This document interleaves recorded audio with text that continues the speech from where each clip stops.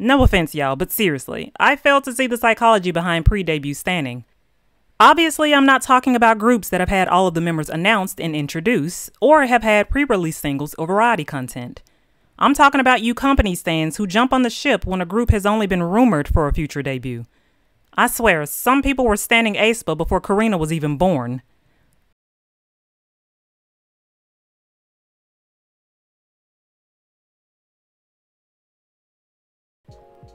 For me, one of K-pop's biggest mysteries is the catastrophic fall of the girl group GWSN. For a while, no matter how much I looked at it, I just couldn't figure out what the hell went wrong here. They had everything that I needed in a group. Mia was on the cusp of becoming one of 4th Gen's greatest female main dancers. Soryang was a classic main vocalist. Could have been amongst one of the best in the industry with sweet vocals tonally reminiscent of the vocal queen herself, IU. Minju was a top-tier visual, could have been the face of all manner of potential makeup brands. Anne was a talented, underrated rapper that rivals most of the current 4th Gen female rappers of today. Something tells me that if she had been given more time in the industry, she could have really gotten the chance to prove what she was capable of. Sokyeon was an amazing dancer in her own right.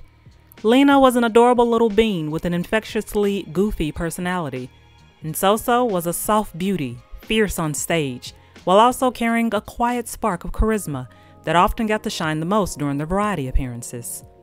Together, these 7 ladies made up of one of K-pop's most sonically unique girl groups in the industry at the time.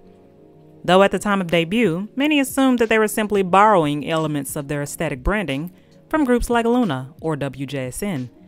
But it's unmistakable that GWSN still has the most distinct discography in K-pop to this very day. At least as far as I'm personally concerned. With all of that in mind, it's easy to wonder where it all went wrong for them. How the hell did their company, the Wave Music Group, fuck this all up? You had 7 of the most promising female rookies under your employment, but still somehow managed to fumble the bag so badly that former employees had to pull back the velvet curtains and put all of their shady bullshit on Front Street for the whole world to see. Between various lawsuits, allegations of mistreatment, neglect, and outright fraud, the Wave Music Group has managed to fully expose themselves as one of the most incompetent companies in K-pop. So, how did GWSN go from being one of the most promising rookie girl groups in 2018 before suddenly vanishing from the industry altogether, only to resurface with the most recent news of their sudden lawsuit and departure from the Wave altogether? Well, that's what we're here to explore today. So, let's get on to the story of one of K-pop's biggest missed opportunities, the frustrating journey of GWSN.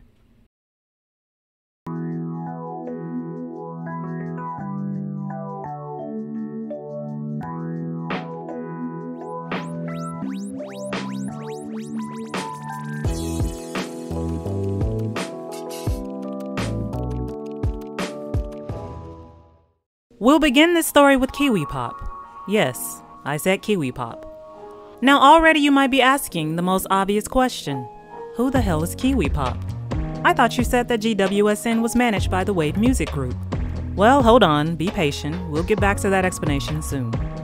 Kiwi Pop, a subsidiary of Kiwi Media Group, was headed by composer Kim Hyung-suk.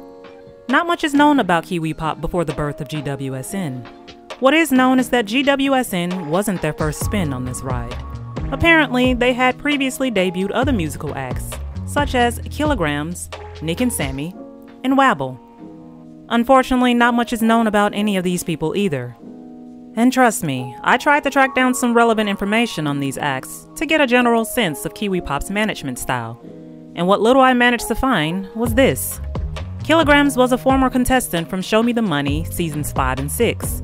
He's been active since 2017, which, oddly enough, not only was that the year he debuted, but also the last time he released any music. According to his Wikipedia page, he's reportedly still active, though of course under new management. Nick and Sammy were a pop duo that first rose to prominence in 2017 with the release of their first single, Baby You Love Me. They would later quietly disband at some unknown point after having been inactive since 2020. And Wabble is a sister duo who debuted in 2016. they've gained some general success with a couple of single releases and a few OSTs under their belt. Information about their careers from here on is super fuzzy.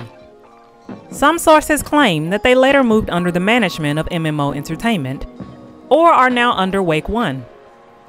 Other sources claim that they're currently being managed by a company named Music Paradiso. One site even claims that they've already disbanded, sometime around 2017, or that they're simply on hiatus. I'm not sure which of those claims are true, but it's not really important at this point in the story, nor is it relevant to GWSN's journey. So let's just move on. Though not much is known about any of Kiwi Pop's previous musical acts, one thing that they all have in common is that they would all jump ship from the company before 2018. Likely because they foresaw the eventual shit show that would later play out following the debut of Kiwi Pop's first ever girl group, GWSN.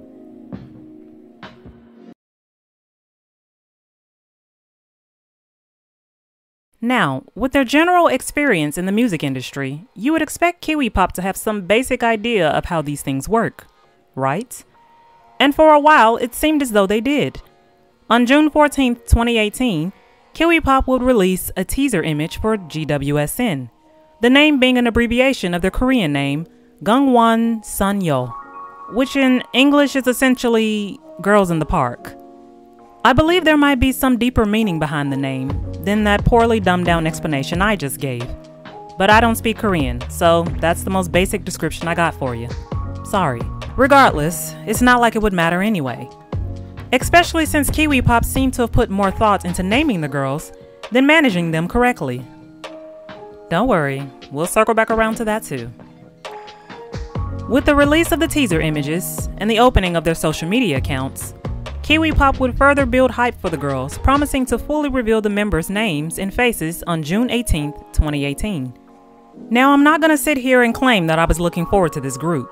I'm a girl group multi-stan, but I'm not much of a pre-debut fan, mainly because it's just not in my nature to latch onto groups before hearing any music. Hell, there are some stans who open their wallets and pre-order an album before they've even seen a single strand of hair from any of the members, especially if the group debuts under the Big Four. No offense, y'all, but seriously, I fail to see the psychology behind pre-debut standing. Obviously, I'm not talking about groups that have had all of the members announced and introduced, or have had pre-release singles or variety content. I'm talking about you company stans who jump on the ship when a group has only been rumored for a future debut. I swear, some people were standing aespa before Karina was even born. Okay, I'm done teasing y'all. Let's get back to GWSN. So as the days would tick by, the girls would eventually be formally introduced as Minju, Lena, Ann, Soso, Soryang, Mia, and finally Sokyeon, who was first introduced to the public as a contestant on Produce 101, where she came in 30th place. As further promotion for the upcoming debut, the members would perform at multiple busking events all over South Korea, attend smaller performances in middle and high schools, and even held several video events from their Facebook page. They uploaded dance covers from popular songs on their YouTube channel as well. They'd also landed a reality TV show on Mnet named Gotcha GWSN, which aired on August 2nd, 2018. With each of the members introduced, a reality show on the way, a logo revealed, and a group name, the girls were set to debut on September 5th, 2018 with the song Puzzle Moon from their first mini-album, The Park at Night Part 1.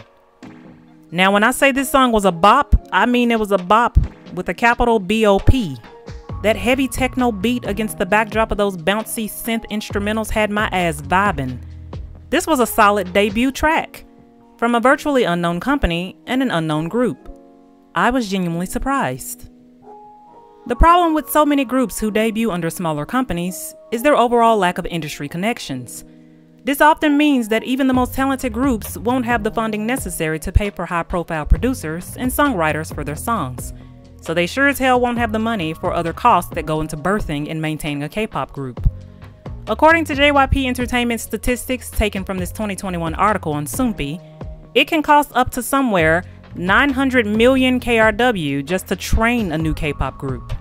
That's around $786,000. A lesser-known company, especially one as fresh in the K-pop game as Kiwi Pop was at the time, would likely only have 2 shoestrings and a prayer to fund their group.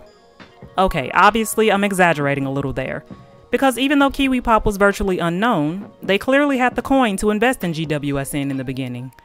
Their music video for Puzzle Moon was top tier, a stunning debut project with some excellent production value, as can be seen from just these clips alone. This was no cheap endeavor. Which makes me wonder, where the hell did all of this money end up later on in GWSN's career?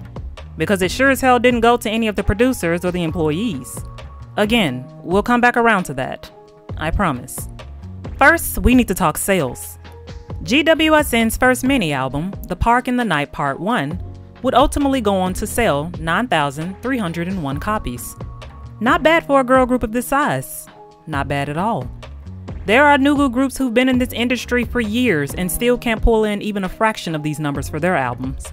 GWSN was on the come up, ready to become one of 4th Gen's pioneering titans, for an era that was still in its infancy. From this, Kiwi Pop might have been thinking, maybe we can make this work. We've got Mia, the androgynous Japanese queen who'd instantly managed to land her own solo fandom from just her aura alone at debut. Sokyun, who'd entered the group with stands of her own from her time spent on Produce 101. Minju, who was sure to wow audiences with her stunning visuals. The adorable Maknae Lena, whose chaotic 4D personality was sure to make her a future meme queen in the Twitter spaces. The bright and bubbly sweetheart Soryang, and the chill, witty, no bullshit rap goddess, and So-So, the quiet but deadly charismatic Taiwanese beauty. GWSN had hit the ground running with something that some girl groups don't get until much later on in their careers. A distinct sound and an easily recognizable brand with music that was a beautiful amalgamation of chill synth pop dance anthem title tracks and B-sides that pretty much explored every genre under the sun. From the quintessential sweet pop of Shy Shy, the lullaby-esque of Let It Grow, reminiscent of early A-Pink, to tropical house pop, and the sweet stylings of one of the most beautiful mid-tempo bops I've personally ever heard. With this moderately successful debut under their belts, the girls would finish off 2018 with a fandom name, Mama nominations for Best New Female Artist and Artist of the Year, and they would also manage to nail down a Soul Success New Artist Award. From here, the girls were ready to take on the world. Unfortunately, the only thing that was in their way was also the one thing that was supposed to be on their side: their own company.